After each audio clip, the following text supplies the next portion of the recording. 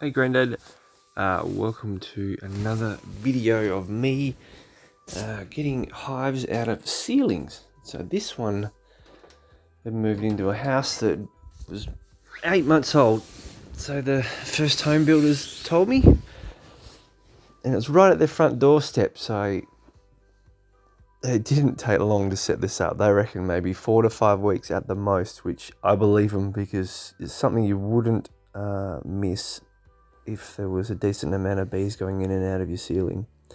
So I got the sheet off, as you can see, and they're right there on that crossbeam, and there's probably about 6 sections of honeycomb, and there's so much honeycomb. It filled up a tub that I popped up there to catch it all. So got the bee recovery device off and running and vacuuming away as it should be. Sorry about that camera moving around a little bit. Doing the best I can. A bit distracted by getting all these bees collected, as you can see. Because I pulled the roof sheet off, decided I went with gloves, and I did make a good choice there. I was pretty happy with that. After seeing how vicious they were with the gloves once I got on there, and they were upset because you take a roof sheet off and some of the honeycomb was attached to it. They're not going to be happy. In some other scenarios, I have been able to sit there and vacuum out without really any PPE because there hasn't been that initial disruption to stir them all up. And these guys were just not happy. So once I started getting into it and collecting quite a few, it started to disarm them a little bit. For the most part, they were not happy and were giving my gloves what for. And getting me a few times through the gloves, which is not surprising with how many bees were in this hive. Just got the first little section of honeycomb out there, and I do decide I'm going to go get my correct tools really for the job. So really, I need a scraper or a cutting edge. I thought about a knife, but I popped down and I grabbed the proper bee tool out of the car. So I just pop the vacuum underneath the sheet of tin to keep collecting bees while I'm not there. And yeah, well, I'm sure I do. I've got to. I did. What am I doing? Just faffing around, collecting what bees I can see in front of me. So the video does speed up in time, so it does help turn half an hour, 40 minutes it took to collect this hive. I do speed this video up to not completely bore my audience to death, because I'm going to get bored talking about it. Right, come on.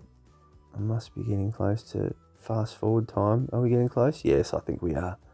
Let's pop that over there. It's pretty good to make it a little bit of adjustment, so it's sitting there close to where the bees are wandering around, so as they wander past it, they'll get sucked into the bee vacuum. So, fast forwarding, I think, is it so close to fast forwarding? So yeah, look, I've only taken one piece of honeycomb out and exposed some of the brood that are in there, and they're still running around panicking, which is not a big deal, but it's just about cleaning it off well. So now I'm starting to do that. So I do need to and will carry cinnamon with me, just to sprinkle around the area to deter any future hives. Very handy trick, and I have to get some feedback for some other clients that I've helped to see if it actually helped at all deter them. There, another piece of honeycomb coming out, and there would be about 350 mil long, these sections, maybe by 200 mil high. So we'll just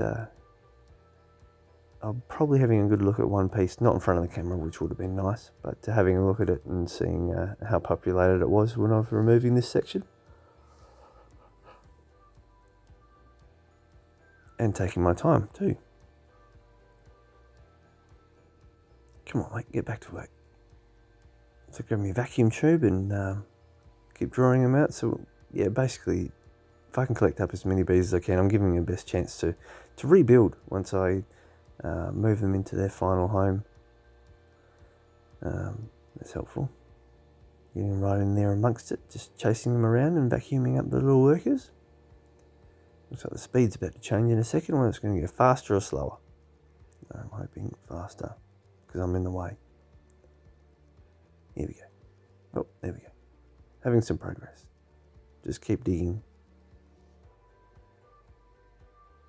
It's good, another section there, so that's 3 full-length pieces of honeycomb. Brood, I should say the right wording there. So it's bee wax comb, but it's all brood. There is no honey. They hadn't started building up a store just yet. They had started a little bit at the back there, that clump you can see over the top of that beam. They had started storing nectar in there, but they really hadn't put a decent effort into it. I guess the work you're building up there.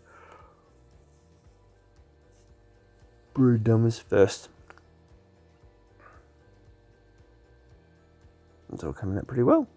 And all these smooth edges was very good, very excellent to scoop the bees up on. If it's in a brick mailbox or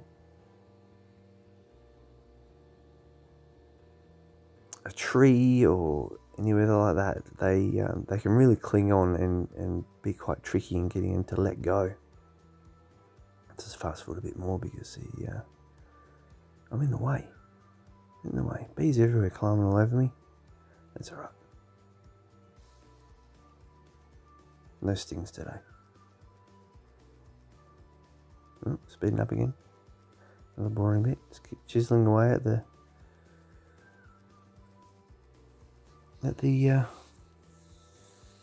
nest that they had built.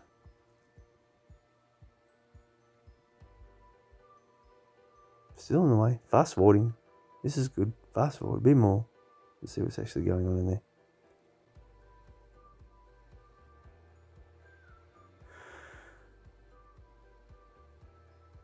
Oh, just about done. Getting pretty close. Too easy. So I did have a little congregation. I didn't even know until I reviewed this video and started cutting it up into different speeds. There's a little congregation sitting on my back.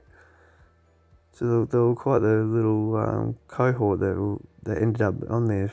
A good number of them just in a spot having a bit of a review of a bit of a discussion about what's going on. Not happy. I'd understand that. That makes sense. I've just wrecked everything they've been building for the last month and a half. And they were just having a bit of a chat about it. What the hell do we do now? That's probably why I couldn't get them all, because they were hiding in my back. Very tricky. That's it, got it all cleaned out. Not too many dramas there. It all went together pretty well. Lovely young couple, like I said, and it all went really well. So I'm glad could help out and get this sorted with them and get these lovely little ladies somewhere where they would be appreciated. No one wants it on your front door. No one wants that. Good days.